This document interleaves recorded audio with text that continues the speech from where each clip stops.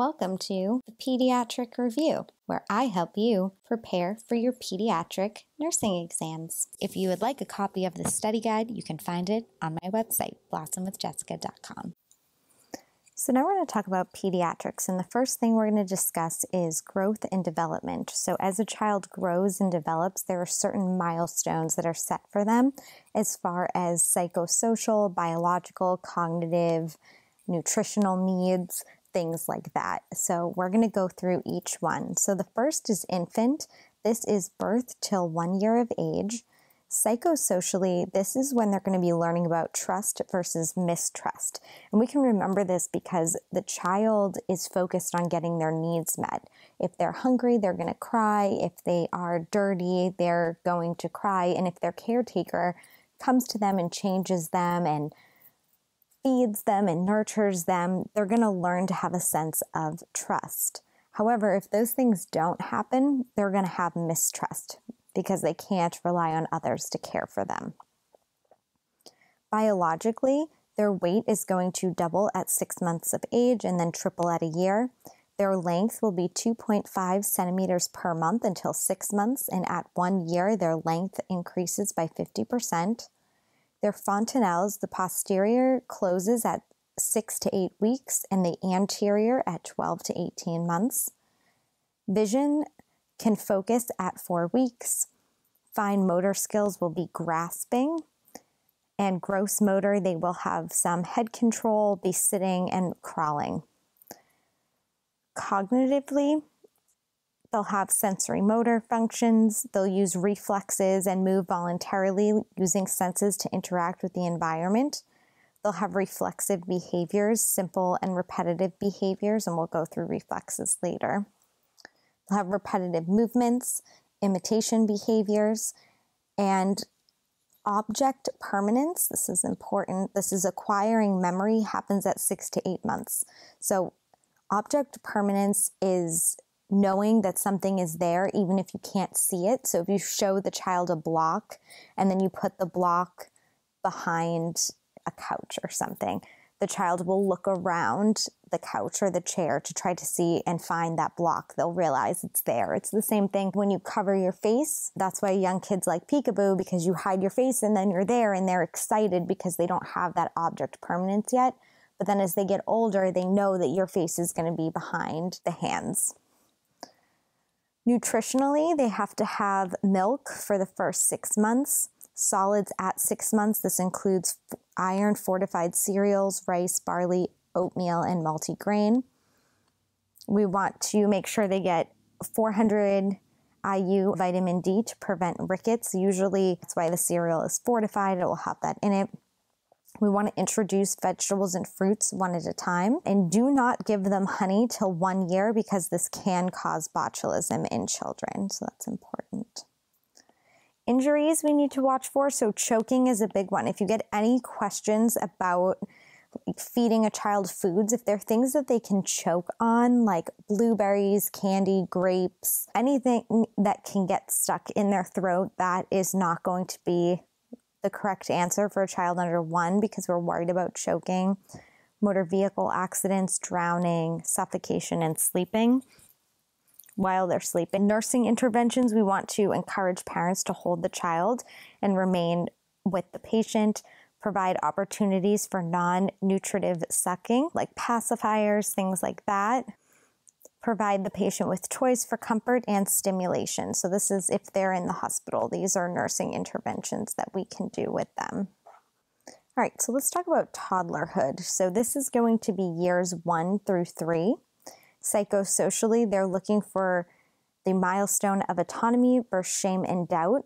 We want to give them autonomy. We want to let them explore, gain confidence, have confidence in themselves. We don't want to put them down or tell them you can't do that, don't do this. We want to allow for their growth. It helps to differentiate the self from others. That's what they're learning to control bodily functions, such as using the restroom and things like that. They're increasing their communication, and they do have some negativism. So they'll say no, they'll be defiant. That's why we hear the terrible twos. That is normal. Biologically, their growth is slowing. Their birth weight has quadrupled by 2.5 per year. Their weight has quadrupled by 2.5 years. Their height is 7.5 centimeters per year. Vision 20/40 is acceptable. Their fine motor skills have improved. They have manual dexterity at 12 to 15 months. They can throw a ball at 18 months. Their gross motor skills include walking at 12 months, running at 18 months, walking up the stairs at 2 years, and jumping at 2.5 years. Cognitively, they'll start to have the pre-oppositional years are 2 to 7 years old, and the preconceptual subphase is 2 to 4 years old. They'll have symbolic thoughts, and they can perform mental operations. They're egocentric and intuitive. Language, they'll have 4 words at 1 year old, but by 2 years old, they'll have 300 words, and by 3, they'll have simple sentences. Toilet training, they start to have sphincter control at 18 to 24 months. We want to ensure motor readiness, able to undo their button or zipper, things like that. Injuries we're worried about are falls, choking, playing with electrical outlets. And nursing interventions, while they are to maintain toilet training procedure while they're in the hospital, encourage independent behaviors, provide rewards for good behaviors, and give choices and be assertive. So when it comes to the preschooler, this is the 3 to 5 years old. Psychosocially, the developmental stage is called initiative versus guilt. This is the patient wants to be independent and be praised. This helps to develop their conscious based on their parents' reactions, so rewards or punishments.